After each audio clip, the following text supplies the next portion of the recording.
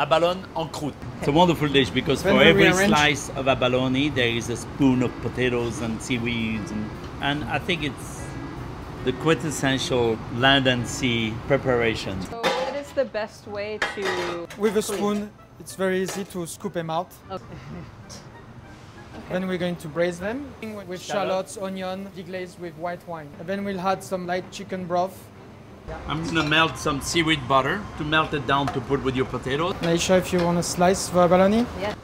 fill the shell with some potato generously, and then we compress. Okay, chef.